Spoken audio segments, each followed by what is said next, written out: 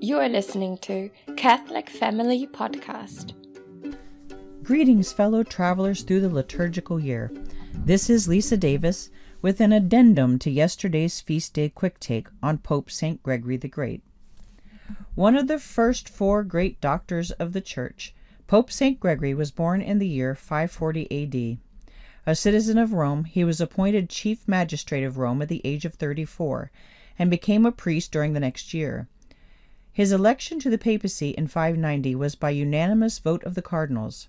St. Gregory the Great is known for his prolific writing, for his perfecting of the liturgy, and his effort toward making the prayers and rubrics of the Mass truly universal. He is the Gregory of the Gregorian chant, and the patron saint of musicians, singers, students, and teachers. He received his eternal reward on March 12, 604 A.D. For a less quick take on St. Gregory the Great, please refer to yesterday's submission, which goes into more of the greatness of the 63rd Pope after St. Peter, including where the title Great comes from. Today, I wanted to share an interesting side note to the legacy of Pope St. Gregory concerning a most unlikely of topics: sneezing. Almost all cultures have some kind of ritual phrase to offer for a sneeze. The ancient Greeks, for instance, the American Indians, the rabbinical Jews, and many Asian cultures wouldn't let a sneeze go by without some kind of polite refrain. This is chiefly because most of these groups believed sneezes could be mortal, that the soul might literally leave the body through the mouth during a sneeze. As silly as this probably would have sounded to most of us 5 years ago, I think we've been witnessing these last couple years a similar kind of deathly fear of sneezes once again. And so, seeing as we haven't quite finished with cold season yet either, are poised on the verge of spring hay fever season, and because yesterday happened to be the feast of Pope St. Gregory the Great, now seems a good time to address the topic of sneezing and Catholicism. God bless you. Why do we say that when someone sneezes? Pope St. Gregory, having sat upon the throne of Peter from September of 590 to March of 604, is known for many marvelous accomplishments, not the least of which, though it is not well known, includes his influence over the ending of the great Roman plague of his era. Romans were expiring by the dozens daily. Even the Pope himself, Pelagius II, had succumbed to the pestilence. Anyone with church history bells ringing in their heads now, trying to recall why the word Pelagian sounds so alarming? This Pelagius had nothing to do with the heretic from about a century earlier. Apparently, Pelagius was just a common name at the time. Anyway, at the time of this plague, around 589 A.D., St. Gregory, though well known for his holiness, had not yet risen to the papacy.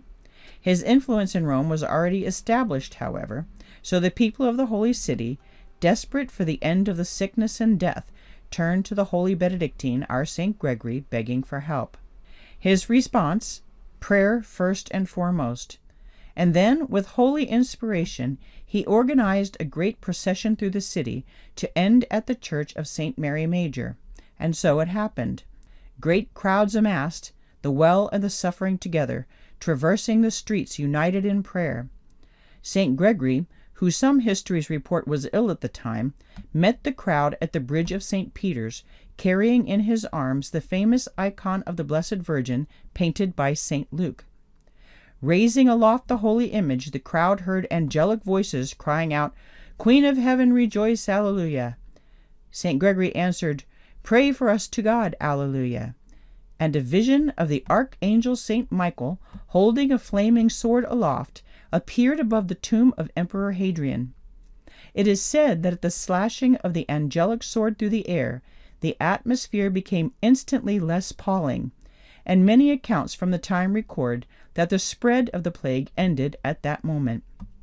To this day, the tomb of Hadrian is called the Castle of San Angelo, in memory of this visit of St. Michael. Pilgrims to Rome can see the statue of St. Michael there that has marked the event through the centuries. But what does this have to do with sneezing? Let me say, first of all, that this is not a legend drifting down through the ages. It's actually documented, and a good thing because it is rather remarkable. Apparently, this particular plague was of an unusual variety. Its passing was marked by the repeated sneezing and yawning of those recovering. Now remember, and it's key to note, that after St. Michael announced the end of the plague, there were no new cases, but those who were ill still needed to go through the healing process, so there was copious sneezing and yawning all over town. St. Gregory, having been unanimously elected pope soon after the miracle, made a decree, cooperating in the spirit of the miracle and acknowledging God as the great physician. Henceforth, the proper and necessary response to sneezes was prescribed, "God bless you." And when someone yawned, the correct response was to be a sign of the cross drawn over the mouth with the fingers. Now you know. The custom of asking God's blessing on someone who sneezes has lived down to our day, a millennium and a half later. And it is a good thing. Regardless of the reason for a sneeze, it's a courteous way of showing our concern for the health of another, and an easy way to sneak in a little prayer for them to boot. But I know what you're thinking about the yawning thing. It's easy to see how Pope St. Gregory's recommendation for that didn't catch on. Can you imagine the uproar if you went around touching people's mouths these days? Though, honestly, the multitudes of blessings would undoubtedly do far more good than people realize. One thing's for sure, if you thought someone was going to run over and bless your lips, you might avoid yawning. So, St. Gregory, his influence is still alive in so many ways today, from what is often called the most perfect of all music, the Gregorian chant, to the conversion of Western Europe, to the protocol for sneezing, perhaps the last remnant of a specifically Christian idiom used commonly in the world today. And no better phrase to use with a real intention, instead of slapdashing it off automatically to cover that awkward moment after someone suddenly sneezes. We can't show better love and care than to wish God's blessing on folks, even if we know their mortal souls are not going to escape out of their mouths when they sneeze. Every person is precious, every moment is vital, and in need of blessing. Today more than ever, take advantage of hay fever season to pray blessings on people. But don't hesitate to say these words often, regardless. You know it was the custom in Catholic countries in days of old to greet and take leave of one another with specifically Catholic phrases.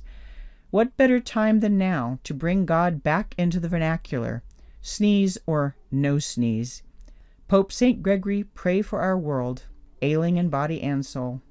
This is Lisa, signing off. God bless you. You've been listening to the Catholic Family Podcast. If you enjoyed this show, please share it with your friends and family. You can support the production on Patreon and PayPal, and you can reach Kevin at kevin89davis@gmail.com. Ad Maiorem Dei Gloriam. All for the greater glory of God.